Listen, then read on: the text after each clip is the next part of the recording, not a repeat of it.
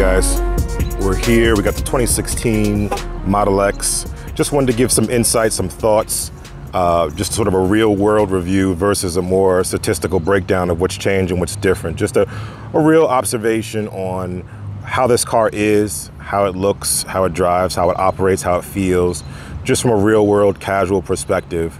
And then compare this again to the 2018 that we have, and then a 2020 as well. Okay, so let's just get ready to break it down, just looking at the exterior. Visually, I'll make the caveat to say that this is a loaner car, so part of the wear and tear is part of it just being a loaner and them not, really paying too much attention to it. But others are actual defects in the parts and how they have needed to evolve them over time. Okay, so I'm not going to pay too much attention to the panel gaps, things like that, like you see on the door. But I am going to just make note of some things that I observe, okay? So this is a relatively early VIN, 1700s in the VIN, so 2016 1700s in the VIN, just to preface that. Exterior-wise, everything else seems pretty similar to what we've seen before in terms of the car itself, the fit and finish. Again, there's some panel gaps, panel alignment gaps here that you'll see right there. That's not sort of indicative of the build itself and breaking down over time, but more so just the fact that it's a loaner. Because this is a 2016 model, we have the active spoiler here, which went away, I think, 2017. You have the active spoiler, goes up and down as you unlock the car. That's pretty cool. I actually like that, but it goes up and down accordingly. All right.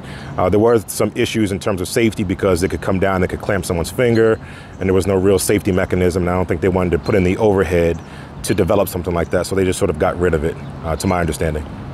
All right. Otherwise, everything else looks the same. Pretty much identical car, 90D, just like ours. Has a cool license plate of X90, that's pretty cool. But just taking a look at the car itself, if I was to go ahead and start opening up the doors, you'll start to see what those look like. I'll open up the left and I'll open up the right accordingly. And they'll open up full height. This is actually a 7-seater setup here. It's on the pedestals, these automated pedestals that have motors in them to allow the seats to go forward and back. And you can adjust them manually. They're also perforated leather as well.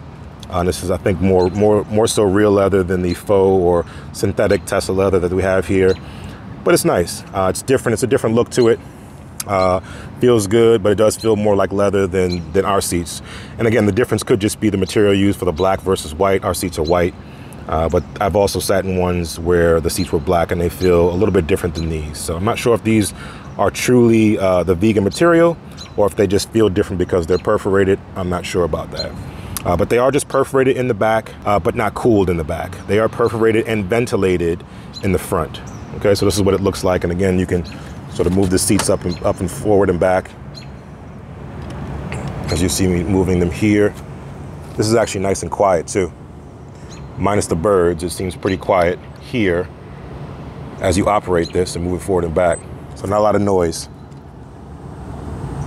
Okay, so pretty cool. I've seen some with a lot of noise as you press the buttons and move the seats forward and backwards, and I'm not sure what the deal is there, but I've seen that. Okay, so because this is a 7-seater, it also includes the vents in the back. Okay, so it has its own sort of climate system in the back. I'll try to get the camera in there so you can focus. Its own climate system in the back to get air to the rear seats. Everything else is pretty much identical. Again, minus the seat setup and the posts. You'll also know the back are the glossy backs. These are the original backs that the Model X came with.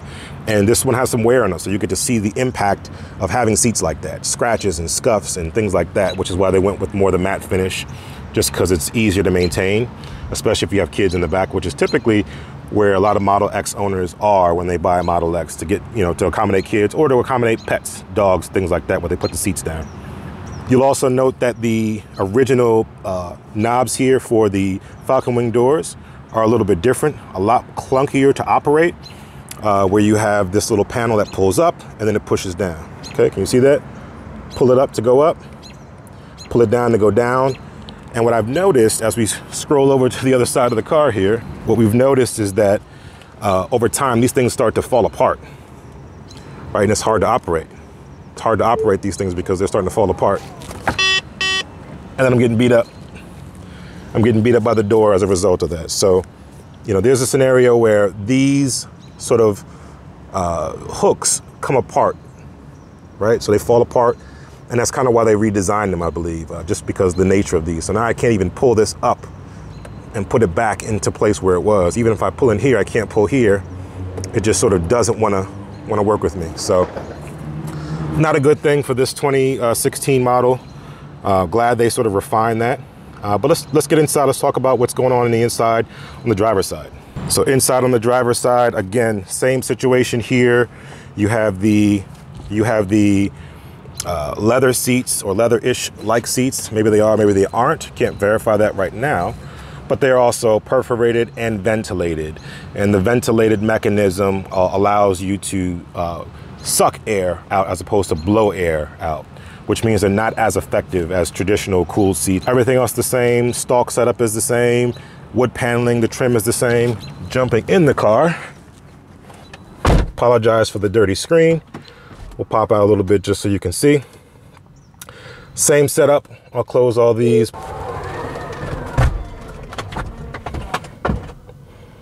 So what you have here is the same setup. Looking at the VIN number here, you could just see how many miles, 75,000 miles. I'll zoom in here so you can take a look at that. 75,000 miles here. So that's pretty extensive. And you can see it's a 1700 range number of VIN. So that's pretty cool. Okay.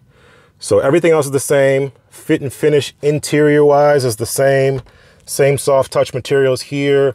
Same Alcantara blend here with Alcantara and the leather. I think they switched all the way to leather at the newer ones, but we'll look at those when we get to that point. And then everything else is the same. Okay, middle console is the same. Opening up in here has the places for the cup holders. This one obviously doesn't stay put because obviously it's a loaner. And again, sort of the same situation.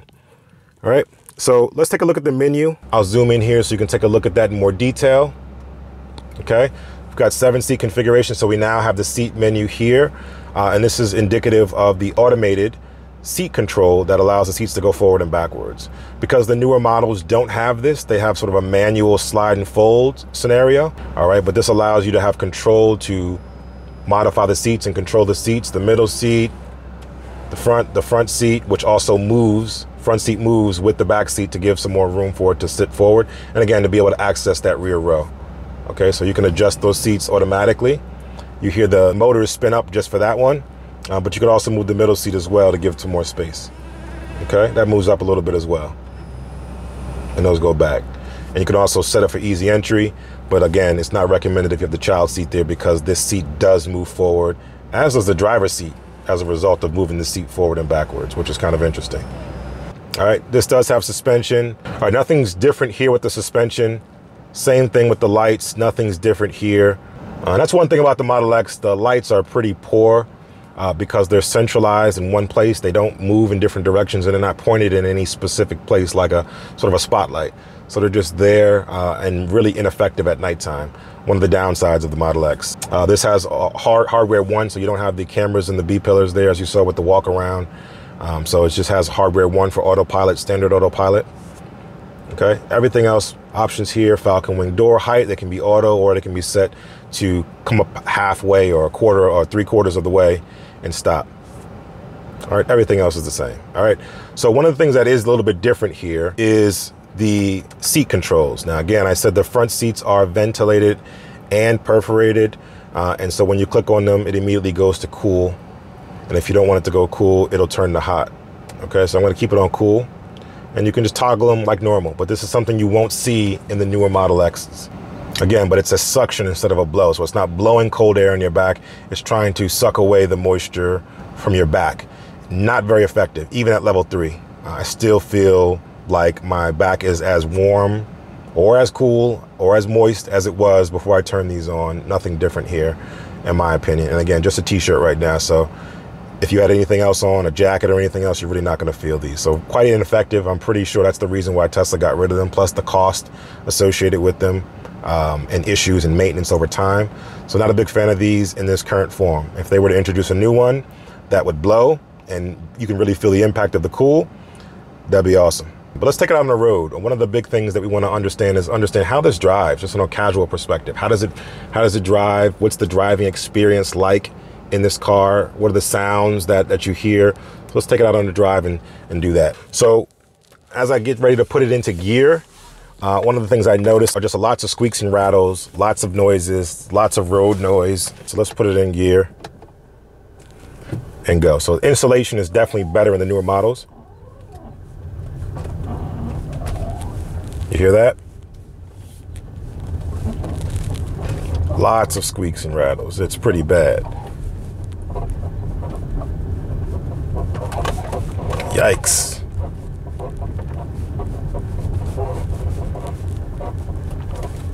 They're coming from all over the place.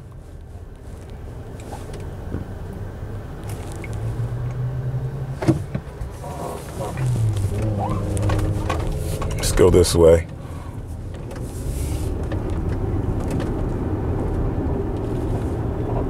Pretty quiet, but there are definitely squeaks and rattles, specifically in the back area. I don't know if it's the axle. I don't know if it's, you know, one of the wheels. I don't know what it is, but there's lots of squeaks and rattles, or the chassis itself. I'm not sure.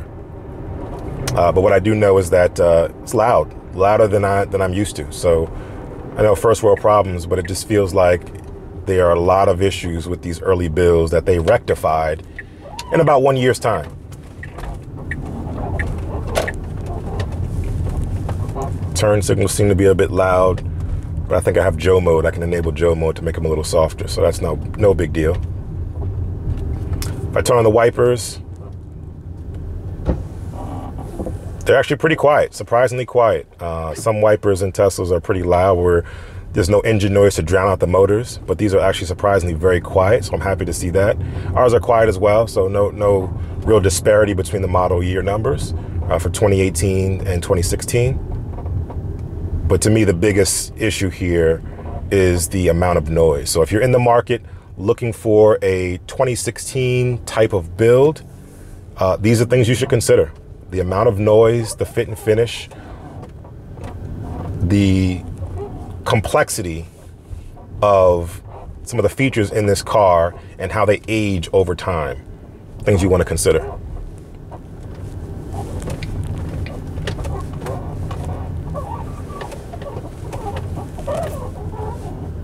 Everywhere I turn, I hope the people outside don't hear this noise like I'm hearing it, but it's pretty bad. Now, again, if this is a mechanical issue, just out of neglect of it being a loaner, then so be it. But I think some of the internal cabin issues are not just mechanical issues. Braking wise, brakes feel a little bit tighter, which is actually good. And again, it could be our brakes are a little bit softer because they're a little bit older and worn, or these could have been replaced recently, but the brakes are pretty solid. But again, you hear all the rattling in the back. Motors are pretty quiet in this one. Ours are a little bit quieter, but these aren't bad. Just give it a little bit of juice to see what it sounds like. A little bit of stuttering on the wheel, probably the half shaft issue because of the height of the car and the weight of the car. Everything else seems very familiar. It just seems a lot more refined from 2016 to 2018. That's sort of my big takeaway here so far. When we switch to 2018, as this man comes out of the woods out of nowhere, as we switch to 2018 and then 2020, we'll really get a chance to feel and see what the difference is. All right, winding down these roads, more squeaks, more rattles. I'll shut up so you can actually hear that.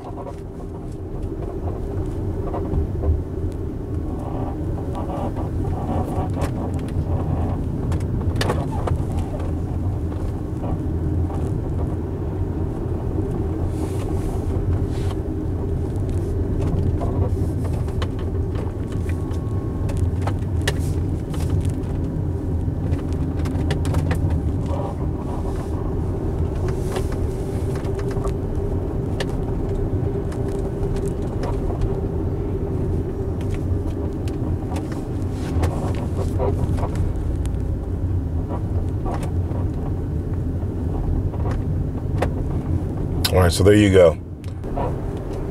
So just thinking about would I buy one of these? Would I buy a 2016 Model X? The answer is no. The answer is no. I would probably offer something newer, 2017 even, or 2018, which has been refined significantly. And I think that's indicative of a lot of Tesla products. When people ask, should they buy a pre-owned versus a new? Just know that the way that Tesla works, because they're excellent at software, they are new to hardware, new to manufacturing, relatively speaking, compared to their competitors. So they're always learning.